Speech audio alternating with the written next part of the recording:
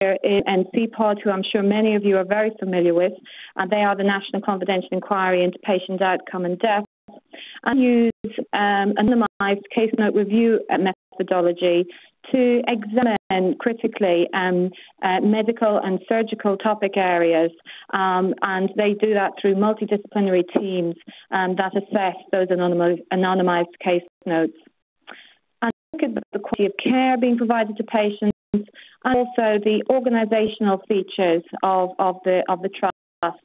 They produce a series of recommendations based on the particular topic area they're reviewing, and they also make available local audit toolkits on their website to help support local action planning for each of their reports. And I think they're key to their success, and they're always very keen to emphasize this, is that they wouldn't be able to do any of this without support of their local reporters in every single trust around the country. And those local reporters are made up of audit staff and clinicians, and absolutely key to their success. So I'm going to take you to two examples. There are many, many more. And these two examples come from some poster submissions that came into NCAPOP. And NCAPOP do a call for submissions of best practice and how people have used their recommendations to improve services locally. And these are some of the ones that have previously been submitted. I'm just going to take you through two of them. But just to also let you know that they are doing a further call for submissions in January. But Melissa Mason, Chief Executive, said anybody is very welcome to submit their poster before then, and they'll take that forward. And they launch, at the launch of their reports, all of these posters are displayed, and it's a real opportunity for people to come and share their learning and best practice. So I've just put the link in on this slide to all of the posters, two of which I'm going to talk about now. This example I'm just going to take you through comes from Southport and Ormskirk Hospitals NHS Trust. And they undertook some local action planning based on the CAAW report measuring the units, which was published in 2013, and looked at and examined the care of patients who were admitted to hospital with alcohol-related liver disease. And very pertinent today, I think, because I was just noticing that there's a Public Health England report out today that says that alcohol-related liver disease has actually increased by over 40% in the past 12 years. So this is a real issue that impacts on many, many patients admitted to trusts around the country. So an audit of alcohol documentation in their patients, and they focused on two key recommendations from that report. The first was that all patients presenting to hospital services should be screened for alcohol misuse, taking a good history, looking at the number of units drunk per week, drink pattern, indicators of dependence. And they own that for themselves by making a commitment that within their trust, all patients should have a screening tool completed, asking patients about their alcohol consumption. The second recommendation from the report was that all patients presenting to acute services with a history of potential harmful drinking should be referred to alcohol support services for comprehensive physical and mental assessment. And they made the commitment that patients who would score over 7 on that screening should be referred to the alcohol liaison specialist nurse, who would go on to undertake a severity of alcohol dependency questionnaire. Their results, well, they undertook a baseline audit, and they looked at 50 cards and 5 sets of notes from every patient, from patients across every ward in the trust, and a total of 109 patients. And then they repeated their audit 5 months later, and they looked at 98 A&E cards and 60 sets of notes from across all of their wards, around 158 patients. And what they found was that patients having alcohol screening went from 44 to 74% in A&E, and they were already doing quite well on inpatient wards, but there it increased from 86 to 93%. The number of patients that scored over 7 went from 10 to 34, and the number of patients being referred to alcohol liaison specialists went 7 to 28. And then they also went on to implement some general improvements across the trust. That our liaison team provided training across all wards, and particularly for A&E staff. And they also undertook train the trainer, where they went on to have champions on wards, and particularly in A&E, put around lots of posters. And I guess their key message was around this is everybody's role. This isn't just about the alcohol liaison team undertaking these assessments. This is something we should all be doing when patients are being admitted to the trust, and this is a public health service that we can provide. So I've just acknowledged those people who submitted that poster to NCAPOP, and as I said, it is available on the NCAPOP website. And the next example I'm going to share with you comes from Wrightington, Wigan and Lee NHS Trust, and they used an NCAPOP report called A Time to Intervene, which was published in 2012. And this particular report looked at cardiac arrest procedures in trusts. And this particular trust decided that they would focus in particular on their cardiorespiratory unit, where they had the highest number of arrests across the whole trust. And undertook an audit and a case note review of cardiac arrests. They did this over 12 months, and during that period, they looked at 24 arrests. Issues that were identified in this particular report were issues relating to failure to recognise deteriorating patients, issues relating to involving senior clinicians, and issues relating to making prompt and appropriate do not resuscitate decisions. So findings for them when they undertook this review and this audit was, for them in particular, there was issues around senior review. We realised that the average time from last senior review of patients actually before arrest was an average of 29 hours, and that ranged from 4 to 67. And 13% of the patients they looked at had no senior review in the preceding 24 hours before their arrest. They also particularly focused in on observations, where observations were normal, and they ascertained that 50% of the patients had a modified warning score of 3 or more prior to their arrest. 45% had not been escalated appropriately.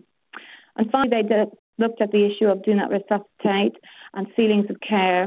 And they felt that on review of case notes that over 50% of the patients had and that there were issues that needed to be discussed around that and whether or not or how appropriate that had been in view of the patient's premorbid state. So what do? They introduced a ward and checklist, and in particular a prompt to regularly review ceilings of care for patients around decision-making and end-of-life care. They introduced monthly mortality review meetings in which all patients who died were discussed, with particular focus on looking at the ceiling of care and end-of-life decisions. They also introduced weekend respiratory consultant reviews. Couldn't replicate it here, but on your post you'll see they had one chart, and their pre-action plan, they were having on average between 2 and 6 arrests per month, and that went down to between 0 and 2 after they implemented their action plan. So I'm coming close to the end of my time. I've just got one more slide, I think. So I just want to briefly take you through the other clinical outcome review program I wanted to highlight to you, which is the mental health program. And again, just to summarise, the current supplier is NCAPOP, and they are the National Confidential Inquiry into Suicide and Homicide by people with mental illness.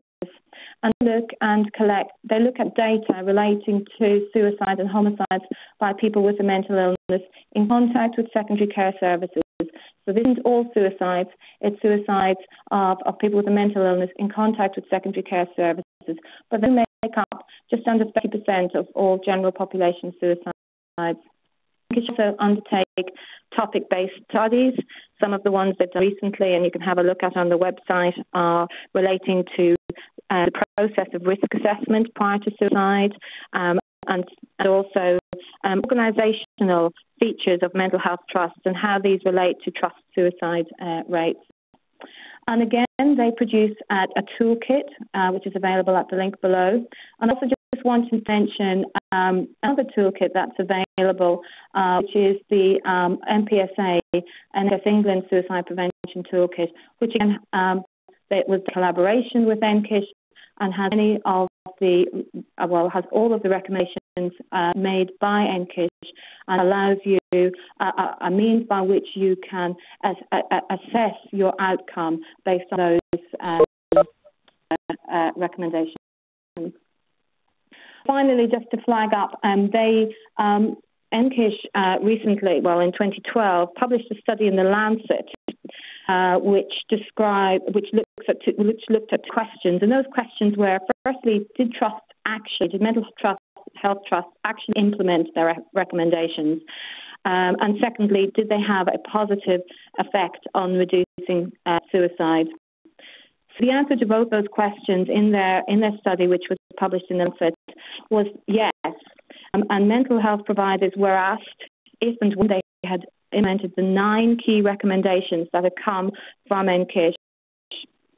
The period of the study, trusts had increasingly implemented those recommendations. A majority of the 9 recommendations had been implemented in the majority of trusts. And the next, of course, very important question was what impact the recommendations had on trust suicide rates.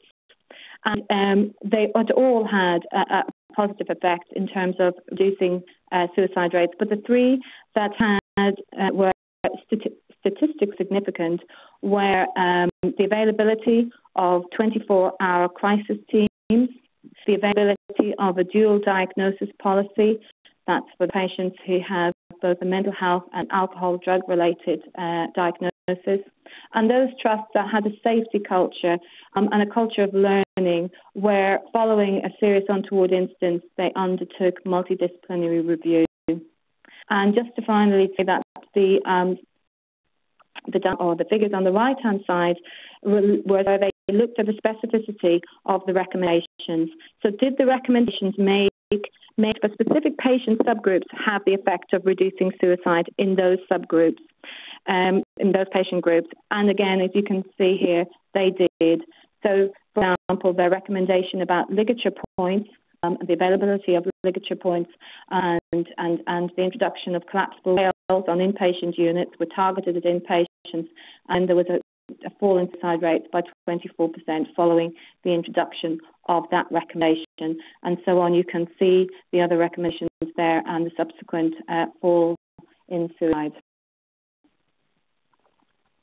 I'm going to pass you over to Kate Godfrey, or I'm going to pass the presenting rights to Kate. I'm just trying to see where she is here. At the top. Where are you, Kate? Hello.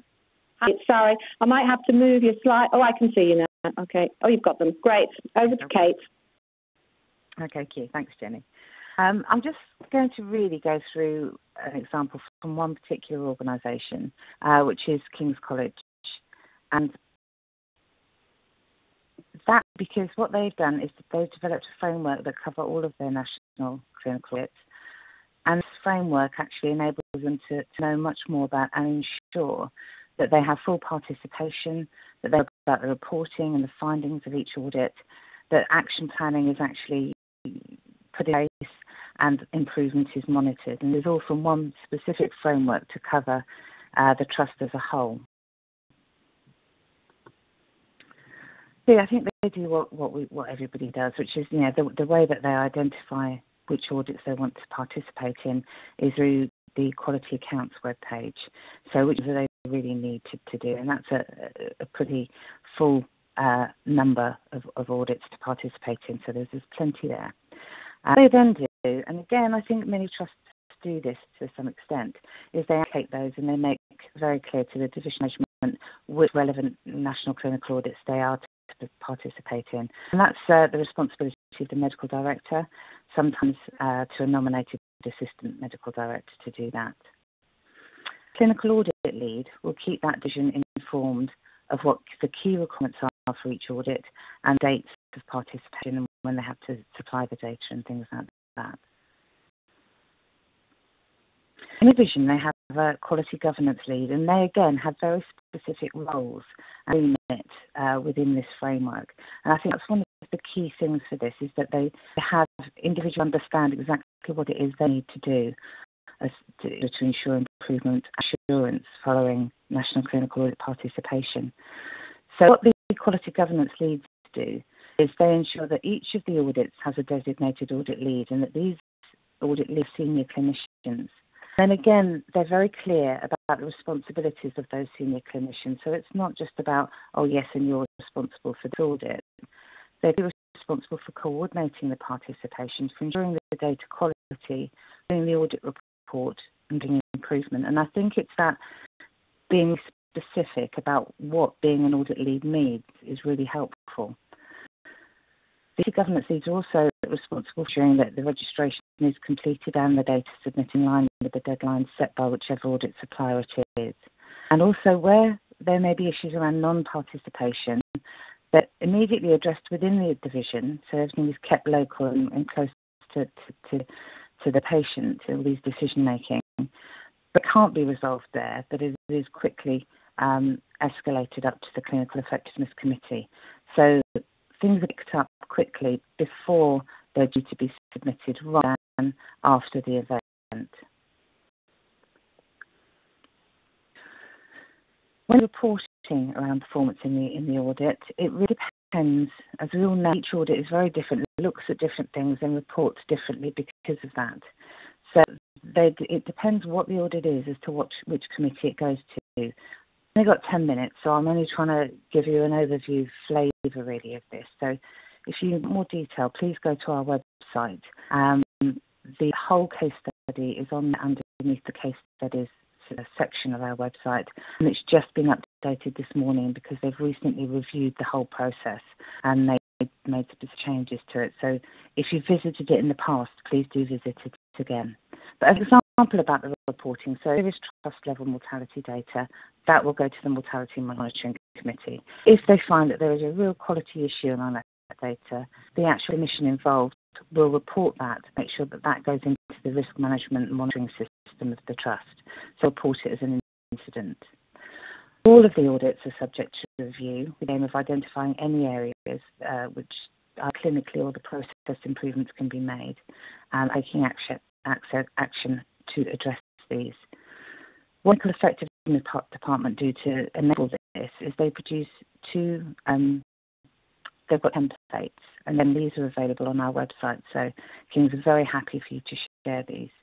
One is an executive summary of the audit itself, and the other is around headline data, and that's on a PowerPoint slide, so that can easily be presented or printed off. The headline data slide is very much promoting what they're doing well as areas for improvement, so the organisation as a whole is aware of where they're actually performing above average on certain things, as well as being able to act on areas of concern.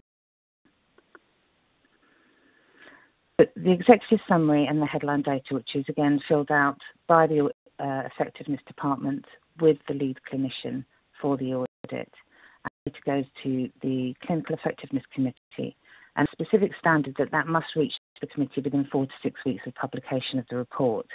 So then therefore enables the committee to have sight of the data at the earliest opportunity so decisions can be made quickly.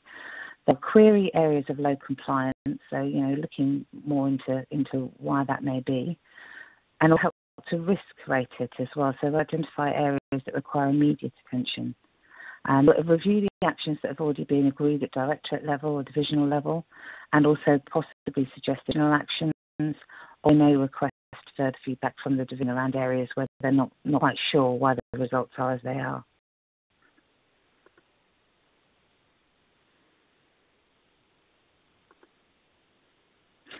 That would then a headline report plus what key actions have been decided to do, and then be passed up the organisation again. So what we're getting is the key areas of information going to the key places, so nobody's overwhelmed with data, so they can see what it is they're supposed to know about. So just those key actions and the headline results go to the Patient Outcomes Committee, the Quality Governance Committee, that is up to the board as one of their papers. It's also available for commissioners and, of course, regulators should they need it, should they require it, particularly before a visit. The outlining itself is developed by the audit lead themselves, or the other, maybe that they delegate that to another senior clinician, but it must be a senior clinician. And they will then work with the rest of the division and the relevant stakeholders. Nobody's working in isolation, developing and just writing out an audit plan. It absolutely states within the framework that they must work with all relevant stakeholders to ensure that the action plan is actionable. This is then monitored locally, so the implementation of that and the progress of that will be dealt with at divisional level. Reviewed 6 months annually, depending on the issues raised by the relevant trust level committee. So as I mentioned before, if it's mortality data, it will be the mortality committee. It may be a subcommittee looking at improvement from the patient outcome committee. So they will know who that is because they have a clear framework that demonstrates which report goes to where. And if they are having problems implementing actions or it's just not happening, there's a clear escalation route that goes straight to the Patient Outcomes Committee. So just finally, just to give you a couple of examples of where they feel that this has demonstrated that it's worked well, it's the part of the National Neonatal Audit Programme. They found that actually, if they were looking at babies with a gestational age of less than 32 weeks or only 1,501 grams at birth, they need to undergo that retinopathy of prematurity ROP screening. They found that they were only at 28%, and they should improve this to 100. As it happened, when they did a case review of this, they did find that all the babies had been screened for ROP. It wasn't being documented on the local database. They only had paper copies of that. It wasn't being held electronically. So what they did then was, of course, they managed to go back a year and put it on retrospectively for 2013.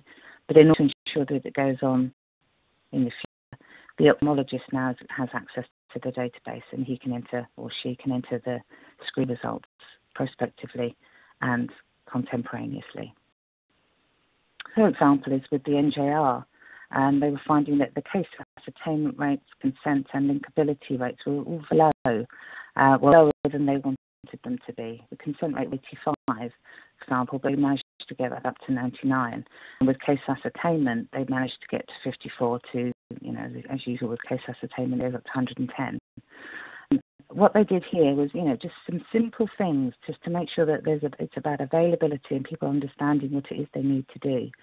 So then it made the NJR forms available at points of operation in each of the relative theatres that did hips and knees, for example. Also, surgeons were reminded that they have to complete the NJR form partly through a daily reminder from the senior clinician who would say, every day you need to do this, do not forget to do this. Any incomplete forms are returned to the surgeon to complete. So you're getting much more of complete data in there. And to facilitate this, what they did was they created an admin post. We had specific role for data submission support. I think there's a couple of examples there of how they found the framework useful. The other thing is that now at trust level they have an idea across the board of all of the audits that they participate in, where they are and how they perform. So all I have to say really, and just any questions.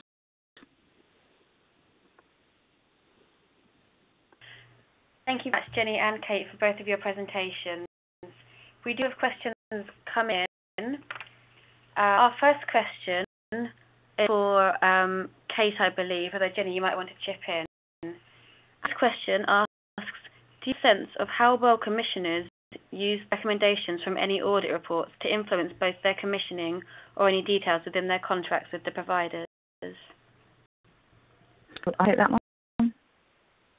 Jenny? Yes, Kate, thanks.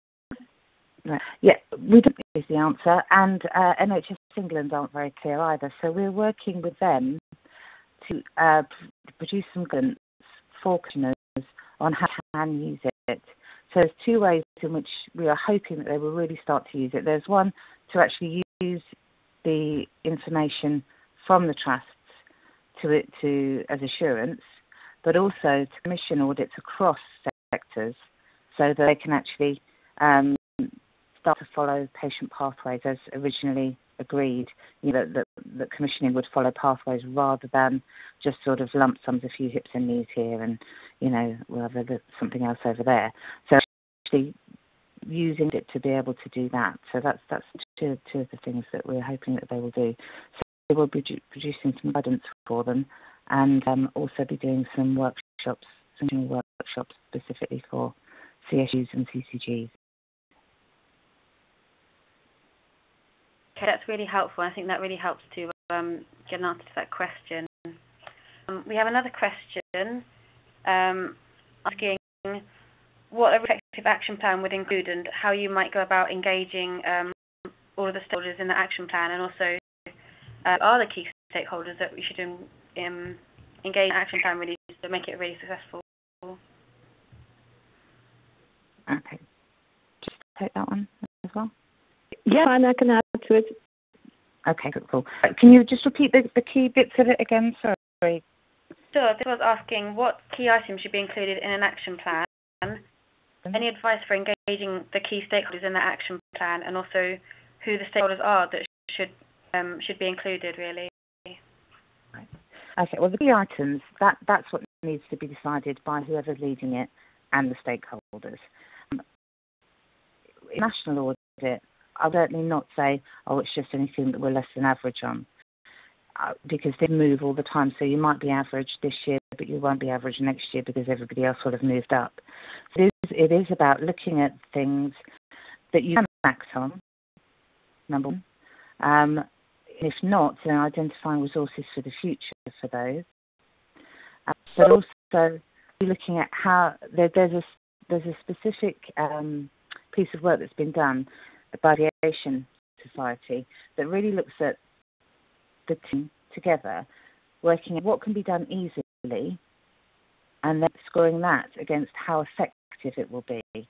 And for each of those two questions on each action from a 1 to 7, multiply them, and then you can pick up the things that are easy to implement and have a bigger impact, and actually prioritise what actions you're going to take that way. When it comes to agreeing who those stakeholders are, the key aspect there is, are they involved in that care in any way? So any change that is going to take place, if they're involved in that process, they need to be involved. Obviously, we strongly believe that patients need to be involved in those sorts of decision making, because they can really add to about how things can be better. So, they will have ideas, having been through the process, about where the pitfalls are. So patients are extremely useful, and they'll also be very quick to tell you whether the changes you've made have been effective or not. So again, it's about sitting down with the lead clinician and whoever's facilitating that improvement work, actually working out who your stakeholders are. And there are quite a few tools about to decide who's an important stakeholder and who isn't. And there's further information on the website around that too. Okay. Yes, I agree with all that. I think, we say within HQIP there are always 40 audiences, and I guess it's always worth, your stakeholders are going to change depending on what it is you're doing, but generally speaking, patients, absolutely, patient groups, patient representatives, decision makers within the trust, your clinicians, and, if you're looking to change commissioning of services, then you want to be including your commissioners. So I think, just to reiterate what Kate was saying, it's about sitting down at the very start and look at who are you trying to influence, who do you need to try and engage with. And then, of course, with any change, really trying to get your enthusiasts on board, because there will be enthusiasts across the trust who will want to support you. And the idea of such as that Ormskirk used, where they went on to have champions on each of the wards, was they felt very key to their success. Thank you. I'd just like to very, very quickly touch on one more question. So sorry to those of you who haven't had your questions answered, but please do join us on Twitter tonight where we can talk about this a bit further. Just one very quick question that's come in I'd like to ask you both. It mentions that action planning is often limited by funding and competing priorities. Ask whether you know of any algorithms to weigh the cost of undertaking some actions against either the benefits or gains that the action may have. Is there anything that you've come across? So look at the benefit of an action. No, is this a question around the cost of the I guess it's about the cost benefit, isn't it, really, what they're saying? If it's around how useful will this action be, there aren't any specific algorithms for that, because it depends whether it's staff or whether it's kit, equipment. So one algorithm wouldn't fit at all. It's about absolutely, I would say, prioritising, seeing how, working out what the impact of the resource will have on the action, very clear about that, and then developing a business plan around that. Absolutely, reiterate that. I think it's about it's about not trying to do anything too complex, but I think a simple business plan, you call it a business, but a plan where you can outline the benefits, because I think that's in terms of patient outcome, which might not necessarily require additional funding. I think in both of the two examples I gave, I don't think there was a question of them requiring additional funding. I mean, there was obviously for the CAAW output, where they were looking to have additional consultants at the weekend. But other than that, a lot of the things that they implemented actually were immense benefit to patient outcomes and patient quality of care, but actually didn't really cost vast amounts of money. It was about reorganising how they were delivering care. Thank you. For some of you whose comments and questions we haven't been able to address in today's webinar, but do join us on Twitter this evening from 6:30 using the hashtag clinical audit or following @HQIP. I hope you join us for tomorrow's webinar. If you haven't signed up and you'd like to, please do email to HQIP and we can sign you up as long as there are spaces left. And tomorrow's webinar is by Deborah O'Callaghan from NICE, talking about using standards and guidance locally for successful measurement and improvement. The webinar has been recorded, and along with the slides will be available on the HQIP website soon. Thank you so much for joining us, and we hope you've enjoyed it.